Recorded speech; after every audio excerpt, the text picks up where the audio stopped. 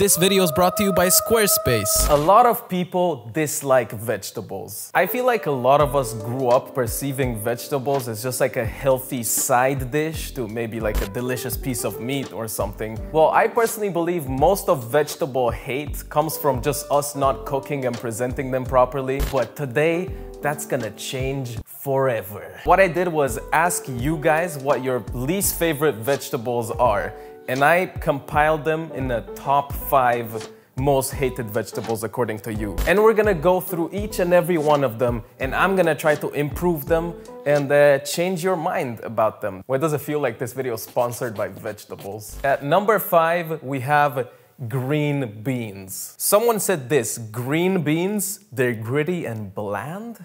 Well, let's try to make them not that. Now, there are a few basic principles I used to mess up when cooking vegetables, and I think a lot of people still do, but I think what you want to keep in mind at a basic level is salt and fat. For these green beans, I'm blanching them in generously salted water just to make them a bit softer and for the salt to more deeply season the green bean. But we won't stop here, we need that fat. So I'm gonna heat up some olive oil in a pretty hot pan here. And now I'll dump in my blanched green beans. And the goal here is to develop some browned or even charred color. Ideally, you don't want to set off your fire alarm, but if it happens, at least you know you got delicious beans. Oh no! That browning directly equals flavor, so don't be afraid of that. There's a reason steak crust is so delicious. Now I'm gonna add a bunch of minced garlic to this because garlic and green beans, you know, very good. This is all happening on slightly lower heat, by the way. We don't want to burn the garlic. And now on low heat, I'm also dropping in a little knob of butter. It's gonna add a nice glossy creamy finish, and also some lemon juice for some bright acidity,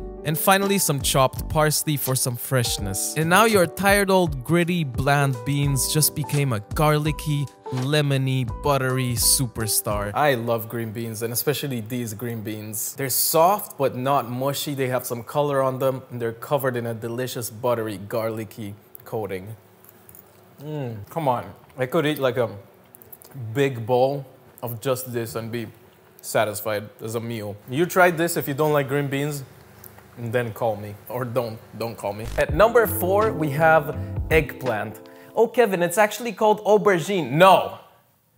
Let me say eggplant. I know I sound uncultured and dumb. I want to say eggplant, and you should be fine with me saying eggplant. So someone said eggplant, it's mushy and yucky.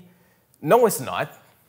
Eggplant is good. It's a good thing. I'm gonna make this eggplant so good, it will change your life. You will eat this and uncover the deepest mysteries of your life. Okay, maybe not, but it will taste good in your mouth. I crisscross cut this eggplant to make this cool checkered pattern and salted it generously. Make sure the salt gets in every little crevice. I will let this sit for about 10 minutes and then wipe off the excess salt and all the water. And the next step is to fry them up in a shallow layer of oil. We're going for about 5 minutes per side, I would say. We're looking to soften up even more and also get some color. Look at that beautiful browning. But it's not over yet. I'm gonna remove them and pat them dry a little bit with a paper towel. And I'm moving them to a baking sheet. Now we're gonna approach this in a bit of a different way. Aubergine pairs really well with umami flavors. That's that kind of soy saucy, savory flavor. So we're gonna make a miso glaze with, well, miso, which is a fermented soybean paste, soy sauce, rice vinegar, sugar, and some toasted sesame oil. We're gonna mix that up real good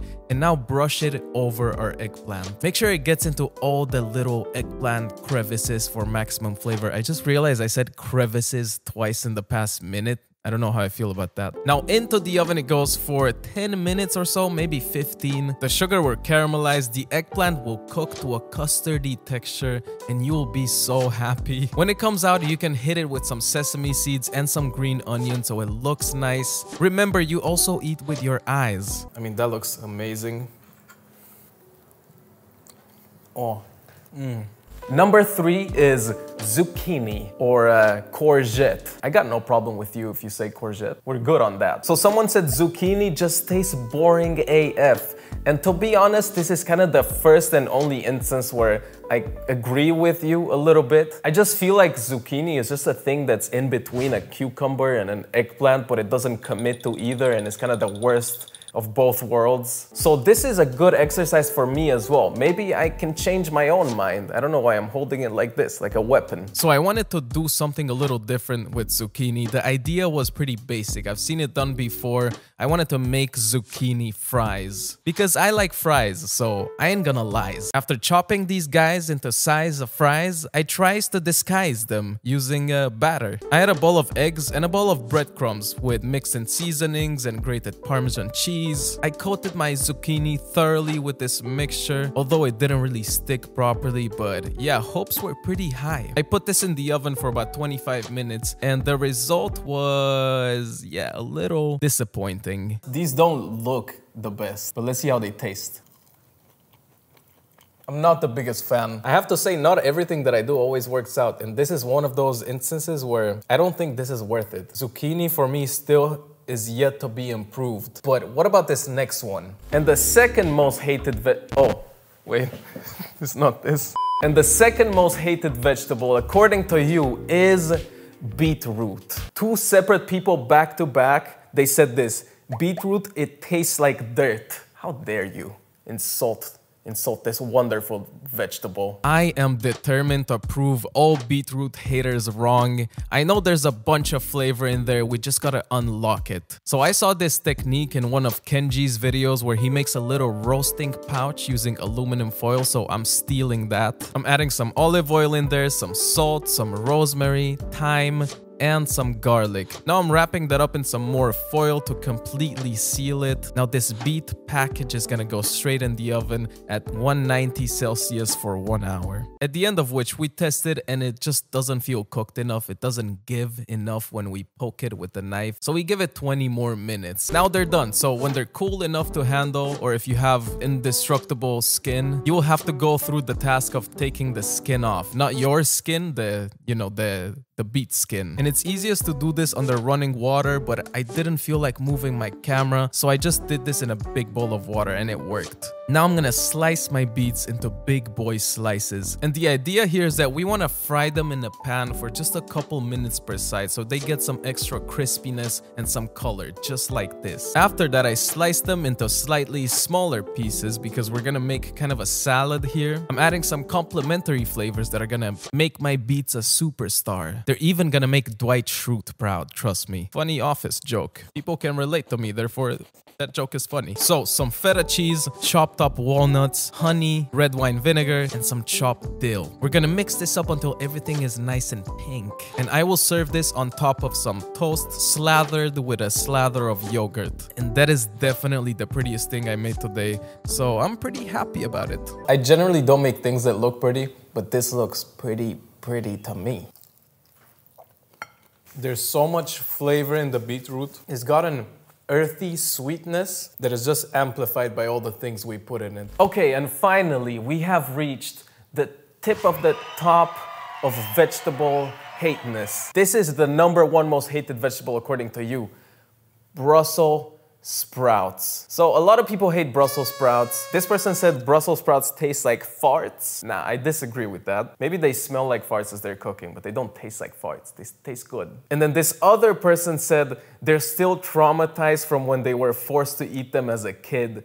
Well, today, let me be your Brussels sprout therapist. Now, I'm gonna be honest and tell you that I got this recipe from YouTube. A million people have done it, but it's so good that I genuinely think it's gonna make you appreciate Brussels sprouts more. I like to take off that bottom core of the sprout and then chop it in half and just dump all of them in a bowl. Now, everything we're gonna add here is meant to bring out more flavor and, more importantly, improve the texture of these, because if we get them crispy and chewy on the inside, the texture alone is enough to love them. So, some olive oil, a generous amount of salt, don't be salt shy, please. Some creamy balsamic, some honey again, and some freshly cracked black pepper. Stir that up with your good old hand and dump them on a preheated and slightly oiled up baking tray. Now it's important to give them a nice spread and also make them face down. That way the surface area is maximized and we're gonna get some brown crispiness at the bottom. So after 30 minutes in the oven at 190 Celsius, they look like this. I mean, look at that perfect caramelization, and when you bite into it, it just feels like an entire journey of a bite. Trust me, you have to try this. There's such deep flavors in there. But you can also upgrade it with some yogurt. That's beautiful. Brussels sprouts. Who knew Brussels sprouts can be this? But what if you wanted to make a website about Brussels sprouts?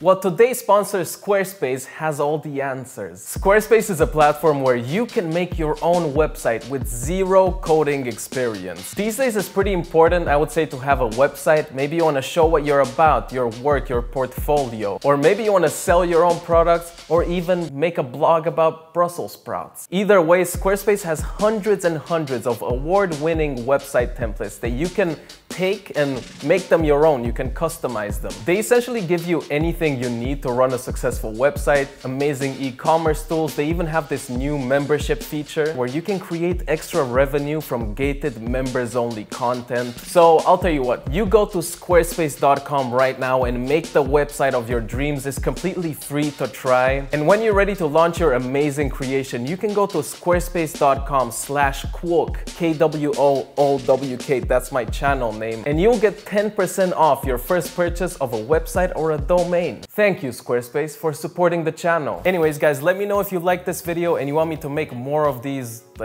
videos about foods that you dislike. Also, click on one of these two videos if you want to continue watching my face right here in video form. And thank you for subscribing and commenting below and sharing this video with your friends and family. And that's it. Bye.